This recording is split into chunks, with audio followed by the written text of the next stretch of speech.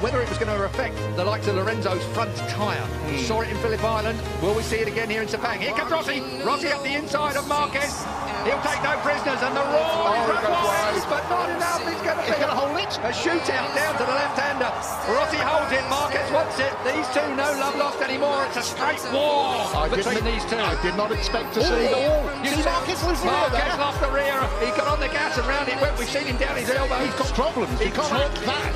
He tore his elbow out in qualifying. If you saw that particular footage, it was unbelievable. He should have gone down. He didn't go down. And now Marquez is chasing Valentino Rossi. Rossi limits the damage that Lorenzo is inflicting at this point.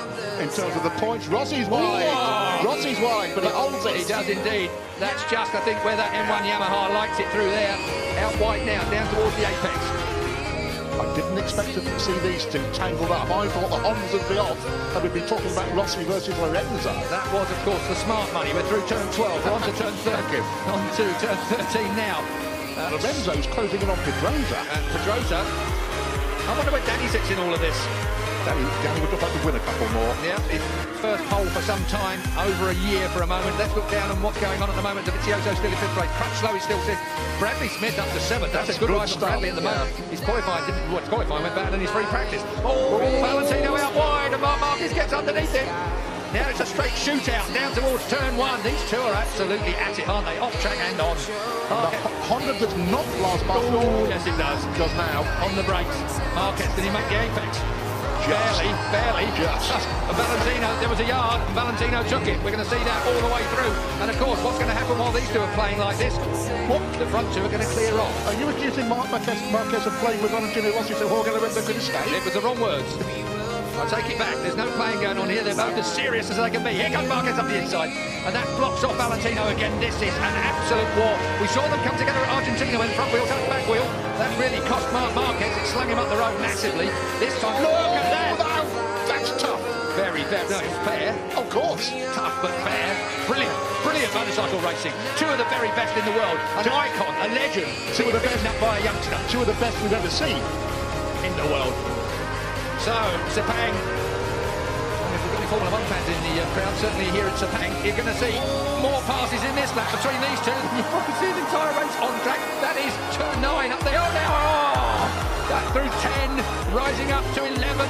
Quick nod to Marco Simoncelli here, and again Valentino Rossi. He lost the front. He looks to the right. He lost the front, and through comes Marquez again.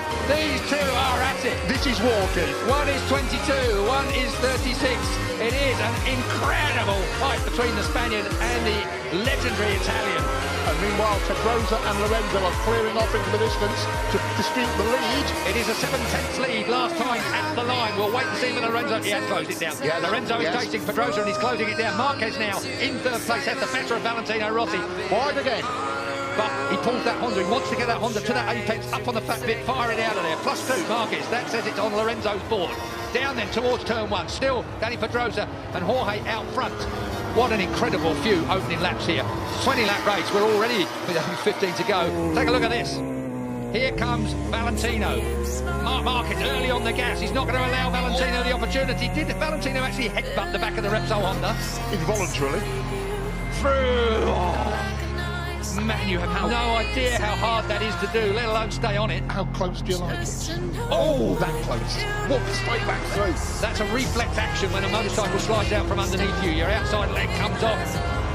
Incredible save there from Valentino Rossi. We saw an even bigger save from Marquez in qualifying. But we've seen Mark have a couple of serious bits of misbehaviour already this race. Look at this. I thought Valentino... We're going to see more yet. Julian, that's a back. Straight underneath and he moves Marquez off the line. Valentino Rossi. And again.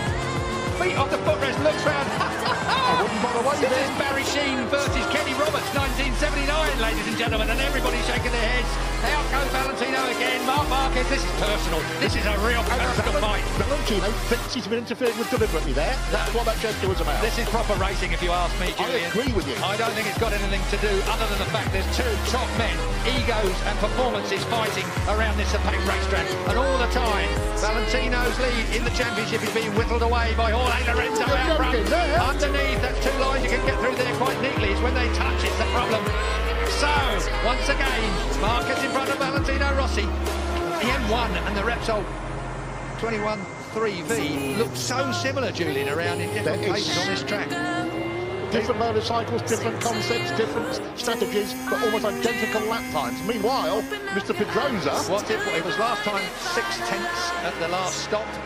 It is 6/10 at the last stop. So Danny Pedrosa has brought it down, or it's come down by a tenth between the front two. Look at this. The conspiracy theorists can the idea that Marquez is deliberately dropped back. We saw that motorbike slide from under him, make a couple of real nasty shapes. I don't think I'm even going there with a conspiracy theory. I don't believe that Marquez is mucking about with Valentino Rossi. He's just not going to let Valentino Rossi have his own way. Whereas I think if Valentino had been slightly nicer to him, perhaps the mentality may have been that, OK, mate, you want it that bad, you can have it. Marquez is always going to fight for a first place. Of course. I believe, and I believe that's where he's been now, that the fight just didn't look quite capable of it. Because put him where he is my point, King. Back where Rossi is. Rossi, though, has done everything he can, and he'll want to limit that damage. He needs that third place. And this is going to run all the way through. We've got 13 and a half laps to go. And looking back down, 2.7 seconds last time I looked from Lorenzo to Marquez in third place. And still 0.6 between the first two. Valentino, this will now tidy up a little bit as these two take stock of what's going on around them. Up out of turn 9, short shifting up into 10. Up through turn 10 they go. And as you look for 11, 65 mile an hour at turn 11, as a bit of curve comes Marquez's way and Valentino runs a little wide. Now that's turn 12. This is 140 odd mile an hour through there in third gear. It's a hell of a... Oh! And did Rossi stay on? He did, as we're at turn 13, back to second gear now for the 55 mile an hour. Rossi runs him out! Rossi ran him out! There is going to be a race direction investigation over there. There is going to be Mike Webber's race direction. Is Valentino Rossi, the legend, going to get a penalty? He will get a penalty, I'm fairly sure of that. It almost looked like he looked up and nudged Marquez off the track. This is controversy that moves onto the track. We have had all the controversy off track and in the press conference. Now we have got real trouble coming away. Let's have a look at it. Marc Marquez gets underneath him here. He's hard on Valentino Rossi there. But as they look across, again, here we go. Marc Marquez shoves it up the inside. Valentino Rossi has to concede. It's fair from Marquez there. This is the point.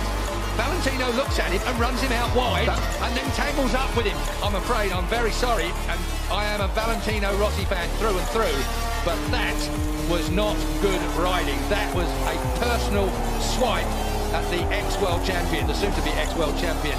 And that is Marc Marquez coming down pit lane. Controversy here in Sepang. I can hear the stampede of Livio Super's feet heading for Mike Webb's office. He left before Marc Marquez hit the floor. Mike Webb, race director, he's had difficult decisions to make all the way through here.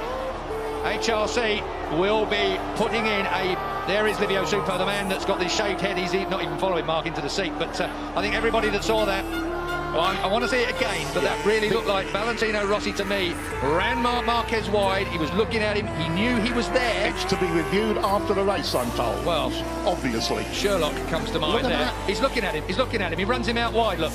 And then he gets tangled up with him. I don't think he intentionally tangled with him. That's a point worth making. I don't think Valentino Rossi intentionally tangled with him, but he did intentionally running out wide, which caught part of the Repsol Honda motorcycle. Can I ask you a question? How would